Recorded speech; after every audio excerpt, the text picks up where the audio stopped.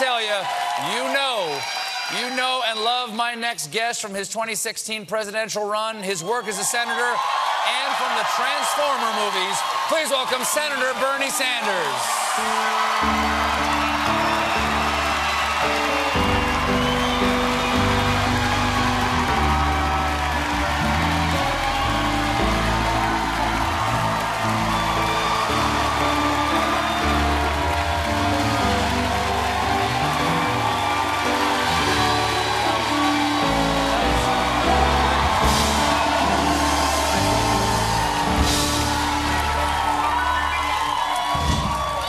Senator, good to see you again.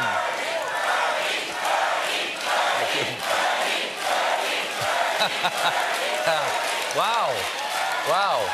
Everywhere you go, right? Yeah. Everywhere you go, other than the Senate. Your Vermont primary was today, okay? What are you doing here? Shouldn't you be in Vermont? I voted in the morning. Okay. Was around the state the other day. I think we're going to do just fine. Okay. No worries. Because you don't want to pull a Crowley here. No, we don't. Because that was a surprise. Crowley didn't think he had to campaign hard enough, and Ocasio-Cortez came in there and cleaned his clock. And, okay? that was a good thing, too. Okay. All right. You've actually been campaigning with she used to work for you, actually, for your campaign. And you've been out there with Alexandria Ocasio-Cortez, like there. And both of you identify as democratic socialists. What does that mean? Well, I think it means, among other things, that if you work 40 hours a week in the wealthiest country in the history of the world, you should be earning a living wage, $15 an hour. That's what it means. It means, Stephen, it means that we end the international disgrace of the United States being the only major country on earth not to guarantee health care to all people as a right, while we end up spending twice as much per capita on health care as any other major nation.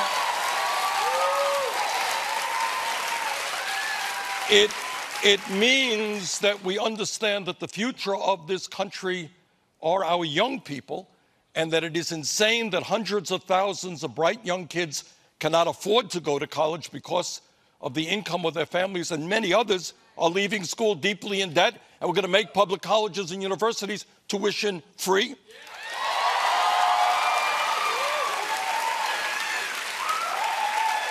And it means that as global citizens, people who understand that we have a moral obligation to leave a healthy planet to our children and grandchildren, we're going to stand up to Trump, and we're going to transform our energy system in this country away from fossil fuel to energy efficiency and sustainable energies. That's what it means.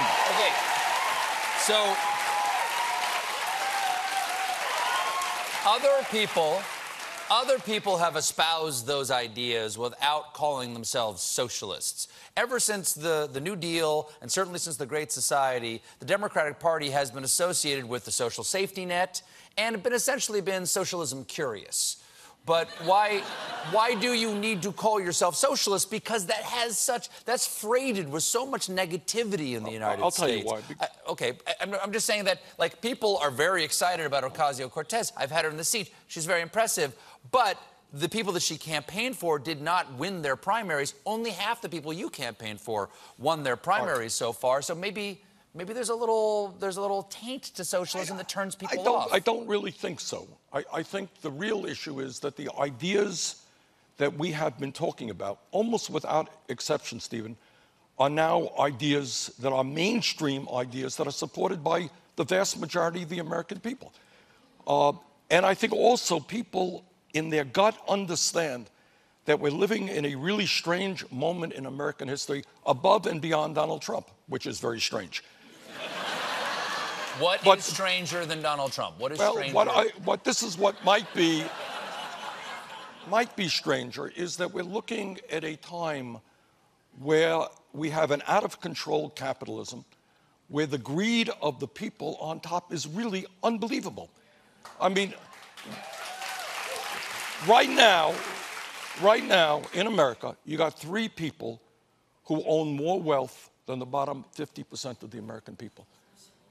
You got the top 1/10 of 1% owning more wealth than the bottom 90%. You got one guy, Jeff Bezos of Amazon, his wealth is increasing every single day by $250 million a day, but he pays his workers, many of his workers, wages that are so low that many of them are on food stamps or Medicaid. You got a situation today where the big money interests can now contribute hundreds and hundreds of millions of dollars into elections to elect candidates who represent the wealthy and the powerful, which is undermining American democracy. And I think people are sick and tired of the greed and the power of a handful of people on top. They want a government which represents all of us, not just the 1%.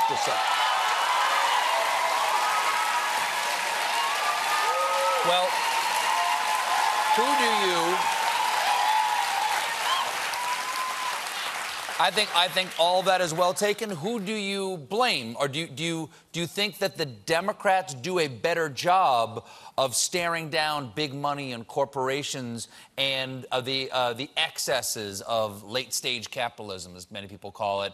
Or do you blame the Republicans totally for this? Well, I think what we have now is a Republican Party which in the last 30 years has moved very, very far to the right. You have the Koch brothers, one of the wealthiest families in this country, whose ideology is now the ideology of the Republican Party and of Trump. You have a president in Donald Trump who campaigned, let's not forget, told the American people he would not cut Social Security, Medicare, and Medicaid. And then, because he believes in this Trump ideology, he brought a budget forward which called for $1 trillion cuts in Medicaid. He called for $500 billion in Medicare and $60 billion in the Social Security Disability Fund. This is after he gave $1 trillion in tax breaks to the top 1% over a 10-year period. So but the Democrats are also seem beholden to big money, too. Absolutely. It's not like they turn down the checks. No, you're absolutely right. And I think that what I have been trying to do, what Alexandria is trying to do, is to transform the Democratic Party so that they open their doors to young people and working people and becoming a party of ordinary Americans, not just big money interests. And that's something I have been working on really hard. If things are... And let me just say, Stephen, that all over this country, what we are seeing is something extraordinary. We're seeing a lot of people, for the first time, often women, people of color, young people, running for office from school board, or in the case of Alexandria, to the U.S. Congress. And not all of them, but many of them are actually winning. We have to take a little break, but we'll be right back with more Senator Bernie Sanders.